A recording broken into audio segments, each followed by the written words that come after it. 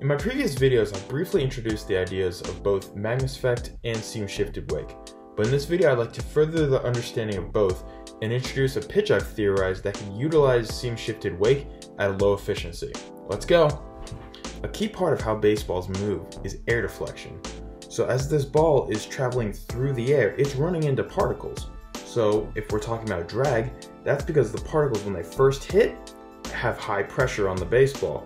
And then as they go around, they come to the top, perpendicular to the flight, it gets lighter and lighter pressure. But right about here at the top of the baseball, perpendicular to the ball's flight, it starts experiencing more pressure. Down it goes, more pressure, until at one point, the particle breaks off. And thousands and thousands of particles are doing that all around the baseball. Now, if the particle had gone all the way around to the other side of the baseball and dropped off, there would be no drag. But since it does, it forms a wake, and the size of that wake determines how much drag is observed. As previously mentioned, the Magnus Effect describes how a spinning baseball moves through these air particles. So as the particles are going above, below, around, everything, the spin manipulates how they do so. So the air particles going with the spin stick onto the baseball longer. It's easier for it to get on the back because it has lower pressure. But for the air particles going against the spin, against the grain, they break off a bit earlier. So now you have particles breaking off earlier on the side going against the spin, and later on the side going with the spin. You're creating an imbalance. The wake is no longer just directly behind the baseball, but it's actually going in a direction. So in this case, the ball's spinning like this side breaks off early, this side stays with it, the air is going up, and by Newton's third law of motion, if the baseball is pushing the air up, the air is going to push the baseball down. So in that sense, the Magnus Effect is just spin-shifted wake. And as the name implies, seam-shifted wake is the exact same thing, except it's the seams that are causing imbalances in the air deflection. When talking about seam-shifted wake, it's all about the hemisphere line. So imagine this baseball is traveling in the direction of this blue pen. That's its velocity vector. Now it doesn't really matter what direction it's traveling, but to illustrate where the hemisphere line is, let's set it to the North Pole, almost as if it were a globe. Now the equator, kind of this middle thick circumference area, would be the hemisphere line. Again, doesn't matter what direction, but if you set this vertical, it's that middle cut equator line. And that's roughly where you're going to need the seams, because the air will naturally break off to form the wake about 18 to 30 degrees behind the hemisphere line. That's where the pressure becomes too immense and the air particles just break off.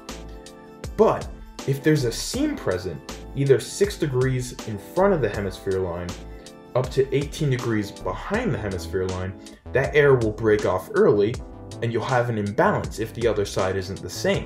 When designing a seam-shifted wake pitch, you're trying to have seams in that 24-degree window on one side and not on the other. The greater the imbalance, the more movement. All the theorized pitches that utilize seam-shifted wake are designed to be pretty efficient. So this is great if you're trying to convert those concepts to fastballs, changeups, or even some curveballs, but it kind of leaves out pitches that are naturally designed to be inefficient, things like cutters and sliders. So this morning I went onto TexasLeaguers.com's spin visualizer and tried designing an inefficient pitch that would theoretically generate a seam-shifted wake. After plugging in various values for 30 minutes or so, I arrived at this seam orientation combination. If thrown correctly, one part of the hemisphere line will have a consistent belt of seams in the range causing early separation. Meanwhile, the other side would have a bit of a cluster on the front of the ball, but not close enough to the hemisphere line to cause early separation. Playing around with slight changes in gyro degree and spin direction, this one seam orientation can be the root to a plethora of seam-shifted wake pitches. You just need to know what type of movement you're going for. What makes this pitch special is that, given you get the seam orientation correct, is that the effect only takes hold in a certain range of gyro degrees. So as the pitch is mid-flight, and its velocity vector is changing due to gravity, the hemisphere line is shifting. So you can actually design it so you release it a certain way, and then mid-flight, the hemisphere line shifts to the position that it needs to be in, and then the effect starts taking hold. So you can make it late break because the effect is happening, as the ball's already like halfway towards home plate, too late for the batter to actually see. So relative to a regular slider, it may have the same absolute movement, but it'll be breaking in a way that makes it so much harder for the batter to pick up on. Unfortunately, most pitching machines can't generate inefficient axes, so testing this pitch empirically for seam-shifted wake is going to be pretty difficult. But nonetheless, this is a frontier in baseball. In the everlasting arms race for knowledge, it wouldn't hurt to be the first to understand these effects. Well, I hope you enjoyed. Have a nice day.